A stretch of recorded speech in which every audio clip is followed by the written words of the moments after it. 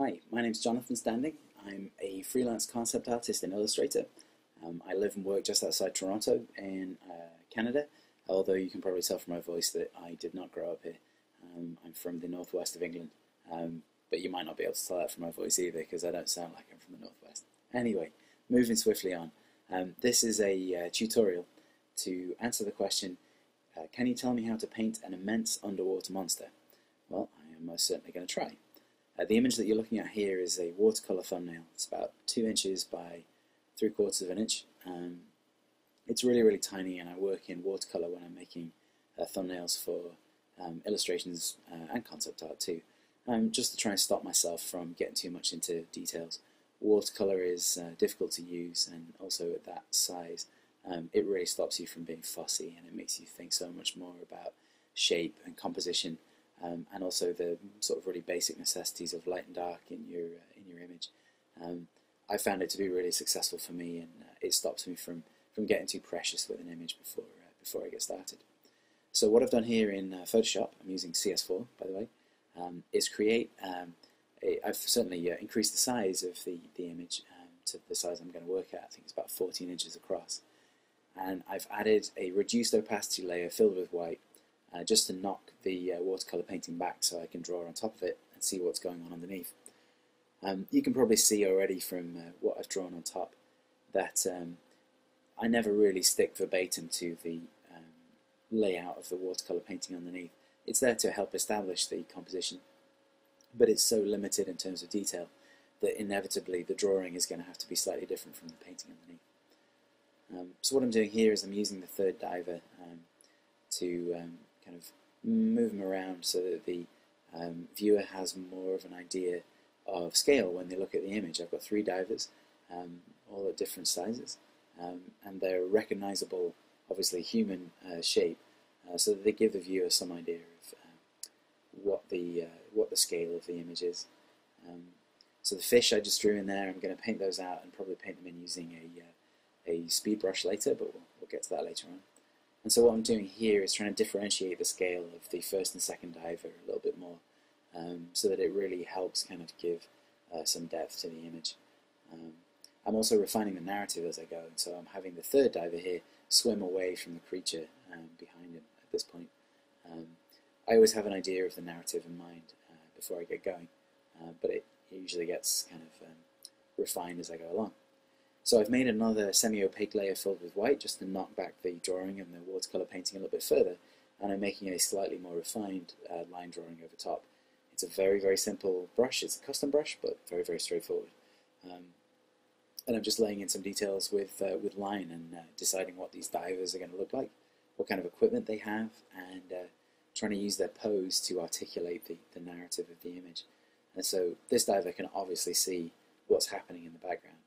And his pose, it's not desperately strong, but it's supposed to articulate some kind of idea of surprise, or that he's beginning to move backwards, or he's thinking about moving backwards because he'd like to get away from this huge leviathan that he can see rising up in the background. Similarly, these pillars of coral or undersea rock, I'm not putting in huge amounts of detail, but this is just to kind of help establish, what's what in the scene and how it all relates to one another. The pillars also are an indicator of scale. They're not as predictable as, say, a person in terms of their size, so they're not as helpful in communicating scale to the viewer as the human figures are. But given that the details on them is roughly the same scale relative to their size, hopefully it gives more of an idea of depth to the image. So I've changed the pose of the second diver. Still isn't desperately strong, but I guess she's kind of resting her hand on the middle pillar with this hesitant kind of pose, because she also can see what's going on in the background. So when I made the watercolor image, I knew I wanted a really big, recognizable object to be right next to the monster in the background, so that at first glance the viewer could see exactly how big this thing is. And so that's why it has a nuclear submarine stuck in between its teeth. That's a really ubiquitous image in popular culture.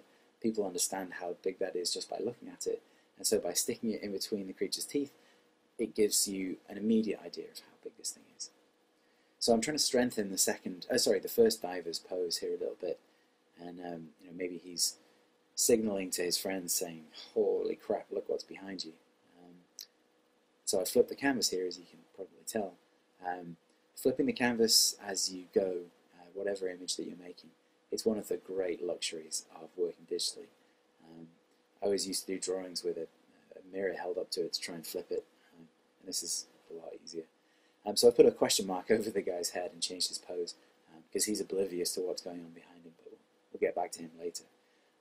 What I'm working on here now is a multiply layer, and I'm laying in a basic palette for the image. It's under the water, so it's going to be predominantly blue and green. Using colour doesn't come very naturally to me, so I do lean on what Photoshop can do for you in terms of changing the hue and saturation and the relationship of colours after the fact, using all of the amazing tools that Photoshop has. But if you rely on that exclusively as a painter and as a designer, I think it makes you sort of lazy in terms of making decisions. And so, even though it's not really my strength, what I'm trying to do here are pick colours and tones that are going to help create the flavour or the mood, if you like, the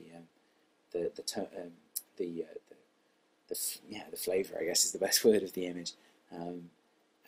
Also, even though there isn't a huge tonal difference between the colours that I'm choosing here, there is enough that I'm starting to think about my concentration of lights and darks, where I'm putting my lightest and darkest tones on the screen and their relationship to one another. So, for example, right now, the submarine is the darkest part, and the teeth of the creature are very, very light, and having them next to one another probably isn't the optimal place to put the highest degree of contrast in the image. So I think that the submarine is going to get lighter as we go along. I find it really hard to predict the effects of saturated, colourful light on saturated, colourful objects. Reference is really invaluable for that, or even creating your own is even better. But I am trying to think about how a bright yellow wetsuit would appear differently in a bluey-green environment. And so I've really tried to play down the yellow. Similarly for the orange and purple, I've played down the saturation of those colours as well. I picked yellow, orange and purple simply because they provide contrast from the overall bluey-green motif of the scene. Other than that, they're fairly arbitrary. I mean, I think the average wetsuit is probably black, but that's really not going to help my image. So I'm using colour instead. I think it's probably more effective in terms of having the diver stand out. So one of the advantages in working in solid colour is you can see there I was using the paint bucket tool to drop in some different colours, just to try and strengthen the relationship in terms of tones. And you can see that yes, the submarine did get a lot lighter relative to the rest of the scene.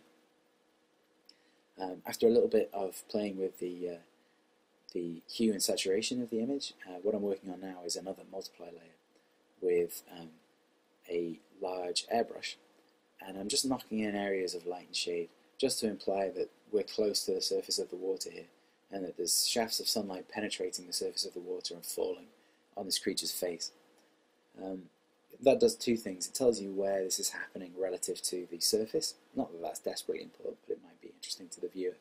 But the other thing that it does is it helps break up the sheer amount of real estate that the monster's face is occupying in the image. When I was thinking and conceiving of what the image was going to look like, I wanted the face of the creature, or whatever I was going to show of the creature, to be very large relative to the field of view.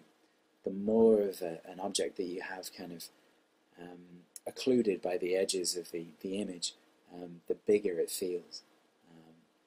And so that's why it's filling up a large portion of the canvas, but we don't want that to become boring. So what I'm doing here is I'm selecting the foreground elements in my multiply layer by selecting the colours, and I've used them to make a quick mask so that I can differentiate between working on the background and the foreground. If you don't use masks in the layer palette in Photoshop, I highly recommend it. It's sort of a digital equivalent to masking fluid that you can apply before or after you make the image. It really is a very, very powerful tool.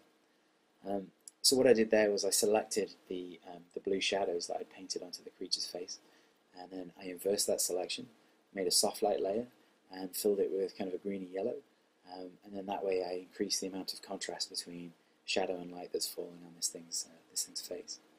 And so now what I've done is I've made just a regular flat normal layer, and I'm selecting colour that's already there in the image, and just trying to further define the differences between areas that are in shadow and in light on the creature's face, and pay particular attention to the quality of this eyeball. It's sort of one of the focal points of the image, I think. If you look at where the arms of the middle diver are, they're kind of pointing, or at least one of the arms is pointing to the eye, and similarly the right arm of the foreground diver is also pointing vaguely in the direction of the eye. And so there's a few lines and sort of leaders. The nostril of the creature that's close to its eyeball is also pointing to it. So we've got a few things that are kind of drawing the eye's attention to that eyeball. So it's worth spending a bit of time, I think, on sort of making that look good, because it's one of the focal points of the image. So you can see here I'm using the eyedropper tool and a paintbrush. It's a really simple brush, just to kind of noodle away and add some subtlety. I've got the brush's opacity set to about 35%, I think, and that just helps soften my brush strokes, make them disappear into the image a little bit, so that you don't get these big blobby shapes happening in this very large creature, which is very, very far away from you, the viewer. And so any stroke that I make on this face, I'm trying to make it smaller and more subtle, so it just kind of blends into the larger picture, doesn't really call attention to itself, and doesn't really show you kind of the size of this thing in the wrong way. So I flipped my image there just to have a look what was wrong with it. At this stage there's plenty, it needs a lot of work. And I've changed the position of the third diver to give him this kind of what's your guys' problem sort of pose, and that's why there's a question mark over his head. I'll delete that in a minute. And so I think I've set my narrative now for the scene. You've got your third diver who's completely oblivious to this creature behind him, and then you've got his mates who are floating in front of him and who are trying to attract his attention to the fact that here is this submarine munching monstrosity looming up behind him. So I'm still working in flat colour here, at a reduced opacity for the brush, and just trying to further kind of strengthen the light and shade in the face. And here I was thinking that the light would probably be shining into and then through the eyeball. I think that might be known as subsurface scattering. I'm not really sure, but anyway, I want the eyeball to retain a certain degree of translucency that the skin doesn't have, and so it's important for light to travel through it and kind of illuminate it from below. And so that's what I'm trying to do here, is kind of tidy up the eyeball and really differentiate it texture-wise from the skin that's happening around it. So I'm still working in flat colour at a slightly reduced opacity. And yeah, what that green glow at the bottom of the eyeball is supposed to be is light travelling through the top of the eye and illuminating the bottom of the eye relative to the viewer. And now I'm going to use a multiply layer just to add some detail back into the eyeball, so that it still reads as an eye. But using multiply, I still get to keep that detail that I've established now in the background of the eye passing through the eyeball. And so more multiply, just trying to darken up the sides of it to really show off that passage of light through the eye. And also kind of sharpen up the edges and really make it pop out of the eye socket and the face, because like I was saying before, it's kind of the focal point of the image. So I think I've got far enough with the overall with the background. I'm going to leave it as it is for now, just because I need to get on with this painting. You can see I've used a really quick spatter brush to kind of put some flotsam in the background, and I kept it really, really small. It should read more as a texture than sort of individual pieces. And so on a new layer here, I'm making a fish shape using just a really simple brush and some black. And using this fish shape, I'm going to make myself a custom brush. So now I have a nice fish brush. and I'm going to change my brush settings to make this fish a bit more useful. I'm going to play around with the scattering, the shape dynamics, just to try and make it so that when I make a brush stroke with this fish brush, it feels a bit more natural and a bit less procedural. So I'm even using color dynamics as well to get some lighter and darker fish in this shoal. And so trying to keep my fish shapes really, really small. I'm populating my midground with kind of a wall of fish, if you like, to further separate the creature in the background from the divers in the foreground.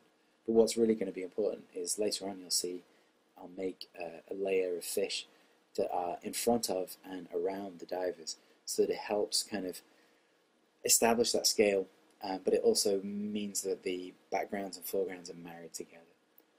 The other advantage of painting the fish in this way, in this kind of layer, is it helps up, again, to kind of break up the monotony of the creature's face in the background. So that layer you just saw pop up there was my reference layer. I usually have a layer like that in most paintings as I go, and it's reference material that I've collated either from my own photographs or from the internet, and basically it just helps me inject some realism into the image. You know, I find references really, really invaluable. It adds so much to what you make as an artist. I find I use it for almost everything if I can. And so it's just good to have there in your image, so you can toggle it off and on and take a good look at it. So the background is, you know, it's fairly advanced, and so I'm addressing the midground now, and I'm trying to populate these undersea pillars with a bit of detail. And basically they're a mixture of, I guess they're a rock structure that has coral growing on top of it. Right now they don't have a whole lot of detail. I'm just trying to make the shapes a little bit more appealing to the eye, and kind of give you the idea of maybe what they're made from. And so I'm using a multiply layer, and also using my quick mask as a selection, so that I can just dump in these shapes to kind of flesh out what this thing is, and then also to establish, for example here, the relationship between the diver in the foreground and the pillar behind him. He's close to it, so his shadow is being cast onto the pillar. That kind of interaction between objects is really important, just to make them feel like they are together in the scene. And then you just kind of link them by using light being cast on one and then shadows falling onto the other. This is just a really quick and dirty way of making something look a little bit better, is another multiply layer, and just using a gradient tool to add some tonal variety to these pillars. What that also does as well is, you can see I've got a concentration of really dark shapes towards the bottom of the image, and so it darkens the bottom of my pillars, and it reduces the contrast towards the bottom of the pillars. So your eye is going to be drawn down there a lot less now, because there's less contrast to look at, and I'm kind of blending those dark shapes together to give the image some cohesion. You saw my reference material again there for a second. What I'm doing now is I'm painting in straight colour onto these pillars, and I'm using colours that I'm selecting from, mostly from the background, so that I'm working within the same palette, but I'm trying to hint at the idea that there's some kind of coral or sea life growing on these pillars, and so they aren't just lumps of igneous rock or something like that. They do have some kind of life to them. I mean, one of the amazing things about the sea, particularly where people go scuba diving, is that, I mean, it's just literally teeming with life. And so I'm trying to kind of give the image that feeling that, you know, you're surrounded by life as you're swimming around down here. I didn't notice when I did it, actually. I missed it, but I think I've duplicated my midground fish, reduced the opacity of the layer, and used a blur filter on it just to kind of give them that slight glow, I guess. The idea being that the light that's being reflected from them is diffused slightly by the water, and so it gives everything a softness the further it gets away from the viewer.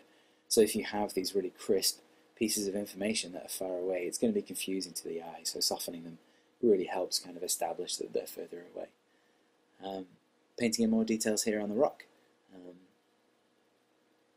That really helps the level of contrast there, of that bit that I just kind of tweaked. It helps it stand out from the submarine behind it, which is much more muted in its relationship between lights and darks. It's still very contrasty, but it's not nearly as contrasty as the pillar in front of it. And so it really helps kind of create space in between the two of them, even though they are overlapping one another in the composition. Similarly, I'm dumping some more contrast here onto the faces of these pillars that would be receiving light from the surface. And what that helps do is kind of solidify my lighting scheme. One pillar is casting a shadow on the other, and it makes the two kind of live together a little bit more effectively in the composition. So I'm kind of getting to the point now where the pillars, I think, are about as good as they're going to get. So I'm turning my attention to the divers, which I've more or less ignored throughout the duration of this painting. This is a multiply layer. I'm just putting some local colour, kind of a bluey green, but a very desaturated one, over top of the yellow wetsuit, just to add in some shadows. And then I'm doing something similar here with the middle diver. And then also trying to add some volume to the head and hands. For anyone who's swum in the sea or in a pool, usually when you look at your own skin underwater, it seems shockingly white, if you're Caucasian, that is, which these characters look as if they are. And so I've tried to keep their skin tone sort of whiter than it would be if you saw them out on the street. So I'm making it consistent with what happens when you go for a swim. And what I'm doing here really is just trying to make the figure read as kind of a solid object within the context of the image that we're making, and applying the lighting scheme to it, having his arm cast a shadow on his body and on his leg, and having one leg cast a shadow on the other, and that way it just makes the figure just seem a little bit more fleshed out and realistic. I'm pretty sure I've nicked the colour scheme of this wetsuit from maybe a Bruce Lee film or something like that, or maybe it's Kill Bill, I'm not sure. But the black on yellow, it's a nice familiar sort of aesthetic, and I've used it for this one here. That's an airbrush tool there, just trying to find a really quick way to put some shadow onto the air tank strapped to his back. Obviously it's a cylindrical object, and so the shadows on it are going to be pretty soft, so an airbrush is great for achieving that really quickly. This is more multiply layers here, and I'm layering in some details. He needs to have a buoyancy jacket on, and a regulator, and a weight belt, and so on and so forth. I don't know a lot about diving, even though my brother manufactures scuba diving clothing for a living, bizarrely enough. But I'm referring to one of my photographs from the internet of where to put the equipment on the diver's body and what the equipment looks like, more or less. I'm not really going into a great degree of detail because, quite frankly, the diving equipment isn't the focal point of the image. If I can put in enough information that it sells itself as being recognizable or realistic, it's good enough for what I'm trying to achieve here, which is to make a cost-effective image. I'm trying to make it fairly quickly. If somebody from PADI, for example, or some other diving body took a look at this image, I'm sure they'd have a good laugh at how I've portrayed the divers, but anyway, it's good enough for me. So here I'm just trying to add some more details to the middle diver and make her hands work a little bit better. I keep making them too big, and then they appear sort of like baseball mitts or man's hands. And so I've played with the scale of the hands quite a bit. I've tried to give some movement to her hair so that it makes it look as if she's underwater and her hair is kind of moving around as she bobs up and down. And I'm giving her a bit more equipment and detail to her oxygen tank. And now we're going to address the third diver, who right now looks really funky. So I'm changing the shape of his arms and hands to try and make them fit together a bit more anatomically with the rest of the image. And I've made his face very, very bright there so that it's high contrast and it reads well against the darker face in the background. although I've just gone and obscured the face with a mask. I've got some really saturated blue light reflecting on his mask also on top of his face, which it's a nice kind of trick just to show that there's light falling on his face. So here's my reference layer again, and I've got a picture of a submarine. Obviously I've taken some liberties with the shape of the sub, but I think it's close enough that people are going to recognize what it is. And so using a multiply layer, I'm just dumping some detail into the sub just to try and make it a little bit more believable, because right now it's one of the weaker parts of the image, although it really is kind of performing a function in the image, in that it's helping, like I said before, to establish scale. So it's worth giving it some attention even at this late stage. So I'm just putting in really simple shapes and lines just to try and give it enough detail to read, but I don't want to put too much detail in, otherwise it's going to get in the way. So I'm using a brush here, a spatter brush, to make some bubbles, and I think originally I made them really, really white, but they just seemed a bit artificial, so I've put some more kind of light, but a very saturated but light, tonally light blue in there, just so that they feel a little bit less artificial. And I'm letting the bubbles go over top of the diver's face there. And what I'm going to do is I'm going to mask them out just to reveal his mask and face, but I want to make sure that the bubbles look as if they're behind his head. So all the divers have got bubbles now. It's another kind of cue for scale. You can see how the bubbles are bigger in the foreground, smaller in the background. And now I'm getting back to my fish, and I've got my fish brush again, and I'm dumping some fish now into the foreground just to try and establish the relationship between the fish in the midground and fish in the foreground, so that we marry those two spaces together, and they do look as if they belong to the same scene. So I'm more or less letting the scattering of the brush put the fish where they are in the image. I'm not worried too much about where they're going to go. You can see that there's one that's landed on the back of the guy's air tank in the foreground, and it's in a really awkward place. It's not going to stay there. I'm going to erase it after the fact, but I'll get around to that eventually. So what I'm doing here is I'm just playing with the saturation and the lightness and darkness of the fish, just to try and get them to play well with the rest of the image and not stand out too much.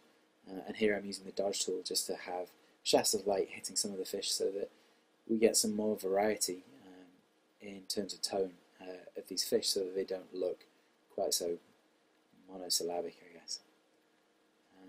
So I'm just mucking about here with different layer effects to kind of bring all of the colours together. Like I said at the beginning, I do try and work in the colours that are intended to go into the palette, but given that I'm not the world's greatest painter, I'm more at home with pencils and paper, quite frankly, I do often use the kind of the power that Photoshop gives you to help bring all of your colours together. And then what I'm doing here is I'm just using the gradient tool and an airbrush tool in multiply layers to try and give some softness to the image, and try and get rid of some of the hard edges and just make it seem much more like it's underwater. So I did flip the composition about halfway through working on it, and I've decided to leave it flipped because I think it works better this way. If you've never used the variations tool in Photoshop, this is what it looks like. It's under image adjustments in the drop-down menus, and it's absolutely invaluable for kind of setting your color scheme towards the end of an image. It really is very, very powerful. It's really come in handy here. And so, yeah, that's almost done. So thank you very much for watching, and hopefully you enjoyed it. Cheers for now.